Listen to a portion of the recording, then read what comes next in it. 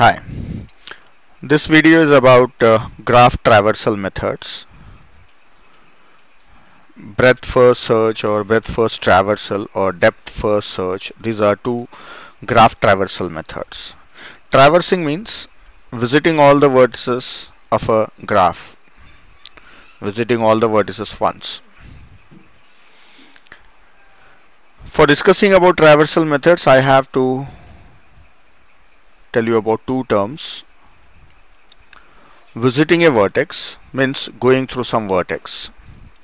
Next term is exploration.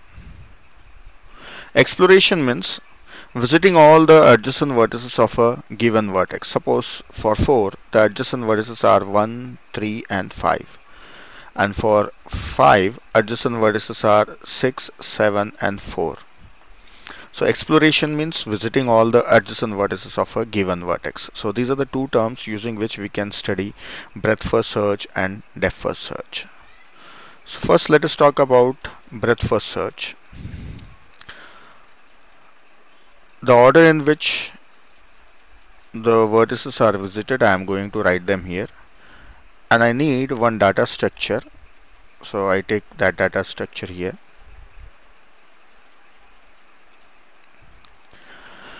Now let us start. For traversing, I can pick up any of the vertex as a starting vertex. So here I prefer taking vertex 1 as a static vertex. I will select 1. So 1 is visited. That visited vertex, I will keep it here in this data structure. Now I have to start exploring the vertex 1. So I'll pick up this one, I'll take out from here and start exploring. So the two adjacent vertices are there, 2 and 4.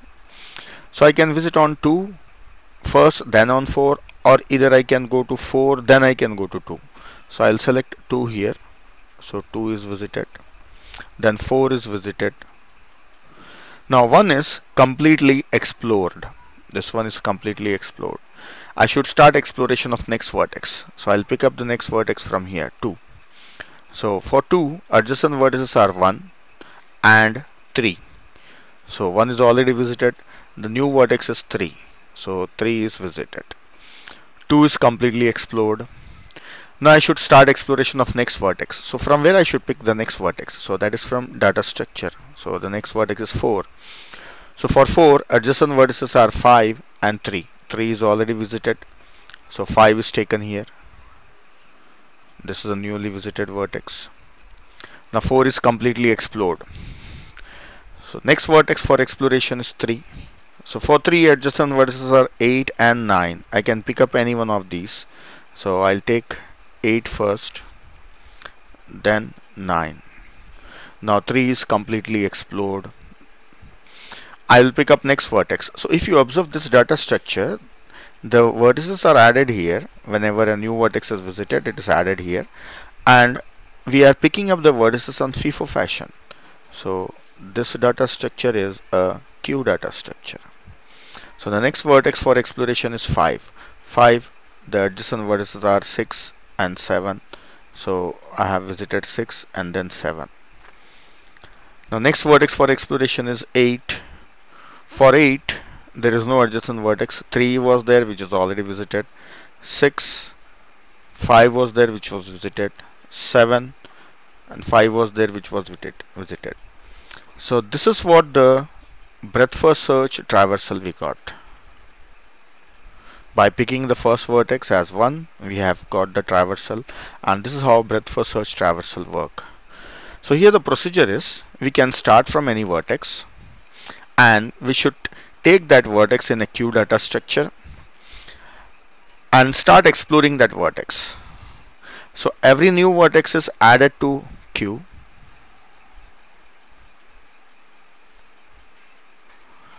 and next vertex for exploration must be selected from queue.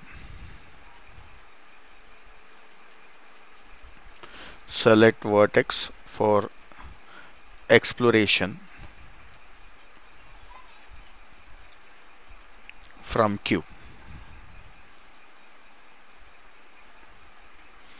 That's it. So let us try it again. Breadth first search. First vertex I have visited was 1, then 2 and 4. Then I have selected 2 for exploration, so I got the vertex 3. Then from 4 I got the vertex 5. Then 3 exploration of 3 I got 8 and 9. And the exploration of 5 gave me 6 and 7. So I got a tree like structure. This is called as breadth first search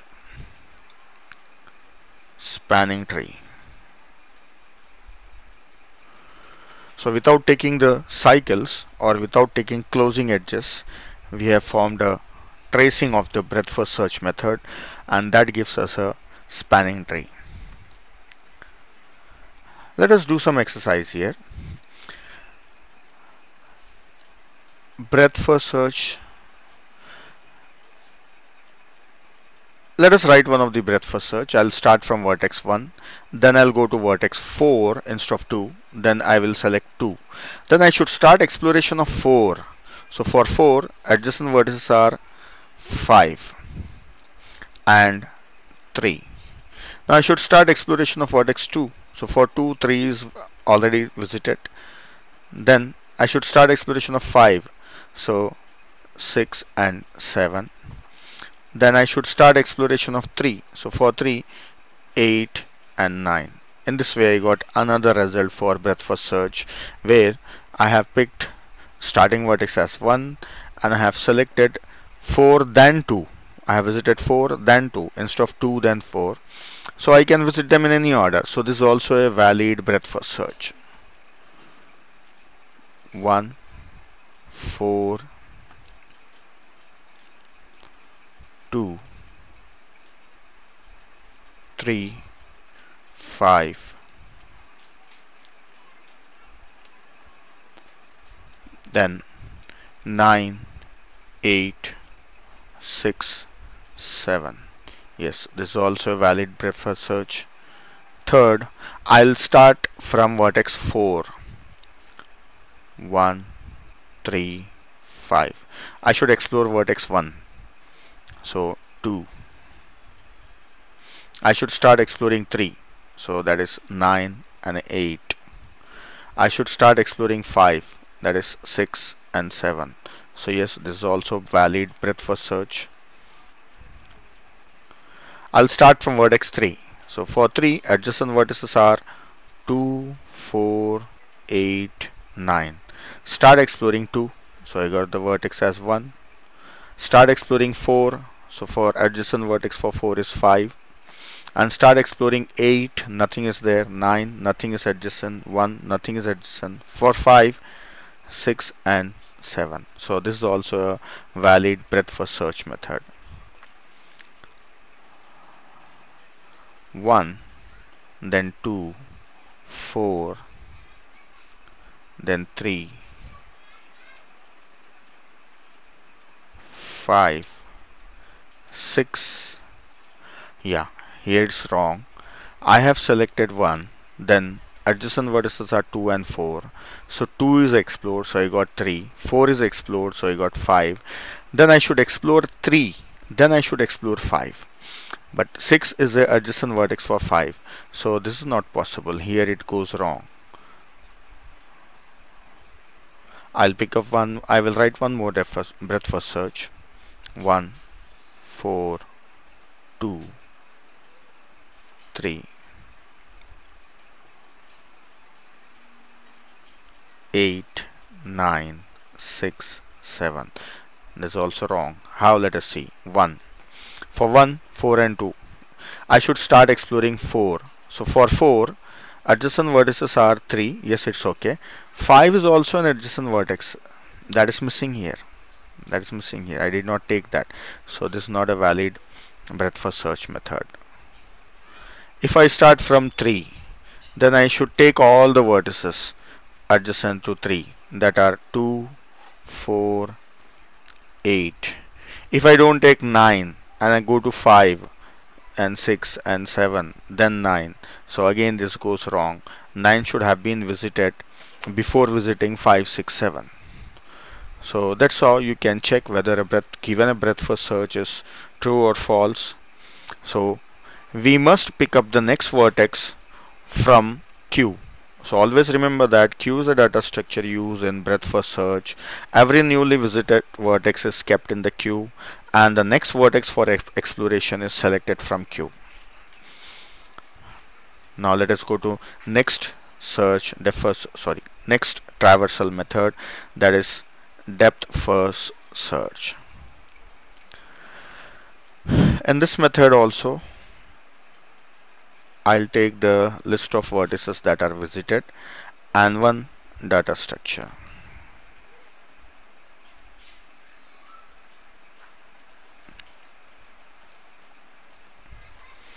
Yeah, here I'll start from vertex 1. Vertex 1 is visited. Then it is kept in the stack. Now take out this one and start exploring 1. So once I visit the new vertex, that is 2, 1 is kept in the stack again. And I should start exploring 2. So from 2, the adjacent vertex is 3. So I should go to 3. So I should put 2 into the stack and start exploring 3. And from 3, I should select the next vertex, adjacent vertex. Exploration of 3 gives me 4. So I will pick up 4. So now from 4, I should start exploring 4. I should stop exploring 3. So I should keep it in the stack. So the exploration of 3 is suspended and it is kept in the stack. We should start exploring 4. For 4, adjacent vertex is 5. New vertex we got. So 4 is kept in the stack. Now from 5, I can go to 6. So go to 6. 5 is kept in the stack. Now start exploring 6. So there is no adjacent vertex of 6. So here is a dead end. I cannot go further. So go back. So how to go back?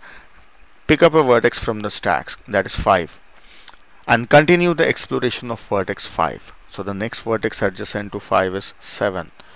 Again put that vertex 5 into the stack and start exploring 7. Again 7 is a dead end. I cannot go further from 7. So go back. 5. Take out 5. From 5 I have visited 6 also and 7 also. There are no more adjacent vertices for 5. So 5 is completely explored. Go back to the previous vertex 4 and continue its exploration. From 4 I could go to 4, 1 and 5 and 3. So 1, 5 and 3 are already visited. So 4 is completely explored. Go back to the previous vertex 3. So for 3, adjacent vertex is 8. So 8. Now suspend exploration of 3. Again push it into the stack and start exploring 8. 8 is a dead end. There is no adjacent vertex. So go back to 3 and visit next vertex, that is 9. Again push 3 into the stack and start exploring 9. So 9 is a dead end. I cannot go further. So pop out 3 again and check if there are any adjacent vertex. So from 3 there is no adjacent vertex. Then pop out next vertex, we'll get 2. There is no adjacent vertex. From 1 also no adjacent vertex. That's it. So we got this as depth first search traversal of a graph. So the idea here is, once we visit a vertex 1, we should start exploring it. Means we should visit a 2 also and 4 also. But once we visit vertex 2, we should hold the exploration of vertex 1 and start exploring 2. When the 2 is completely explored, then only we'll go back to 1 and continue its exploration. So let us see this graphically. Depth first search. First vertex is 1. Then visit 2. I should visit 4, but the 2 is the new vertex, so I should start exploring this one. So I got 3. Now 3 is a new vertex. I should start exploring it. So I got 4. So I went to 4 via 3. Then from 4 I can go to next vertex, that is 5. From 5 I can go to 6. From 6 I cannot go further, so go back to 5. And from 5 I can go to 7. And from 7 I cannot go anywhere, so go back to 5. there is no more vertex, so go back to 4. From 4 I can go to 3, so that's all. 3 is already visited, so go back to 3. So from 3 I can go to 8, and also I can go to 9. So 3 is completely explored. 2, there is no adjacent vertex. 1, there is no adjacent vertex. So this is depth first search spanning tree of a graph. So let us try and find different depth first search possible. First one, start from vertex 1, go to 2, then on 3, then on 4, 5, 6, 7, then no more vertices, so come back. From 3 we have to continue exploration, 8 and 9. This is one possible depth first search. Second one, from 1 I'll go to 2, then I'll go to 3, then from 3 I will go to 8. From 8 I cannot go further, so I'll come back to 3 and continue, so I can go to 9. From 9 also I cannot go further, so I'll come back and continue. I can go on 4. So from 4 I can go to 5. From 5 I'll go to 6. From 6 I cannot go anywhere, come back to 5. So from 5 I can go to 7 also. From 7 I cannot go anywhere else, so come back to 5. Come back to 5. From 5 come back to 4. Then back to 3, back to 2, back to 1. There are no more vertices. So this is also a valid result of depth first search. Let us try one more. 1, 2, 3, then 8. After 8 I'll pick up 4, then from there 5, from there 7. From 7 I cannot go further, but coming back to 5 I can go to 6. From 6 I cannot go anywhere, so I can come back here on 5, no more vertices. Come back to 4, no more vertices. Come back to 3, yes, one more vertex is remaining, that is 9. Yes, this is also valid. Fourth,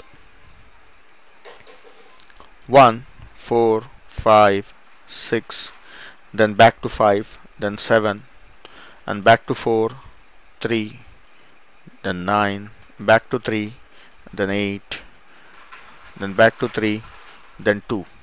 Yes, this is also valid. One more. From 1 go to 2, then 3, then 5. No, this is not valid. From 3 I can go to either 8, 9 or 4, but I cannot go to 5. This is invalid. 1, 2, 3, 4, then 9. No, once I am on 4 I should go to 5. I should go to 5 and start exploring, because from 4 I can go to 5, so I should start exploring 4. So I'll go to 5, then I should start exploring 5. I cannot go to 9. I must not go to 9, so this is also invalid. Let us try from some another starting vertex. 3, 2, 1, 4, 5, 6, 7, 8, 9. From 3 go to 2, then 1, then 4. From 4 go to 5, then 6, then 7. Right? Come back to 5, then back to 4, back to 1, back to 2, back to 3. I can take 8 and 9. Yes, this is valid. So hope you have understood how to find breadth first search and depth first search of a graph. These are some of the example traversals which are correct, and these are invalid traversals. Thank you for watching.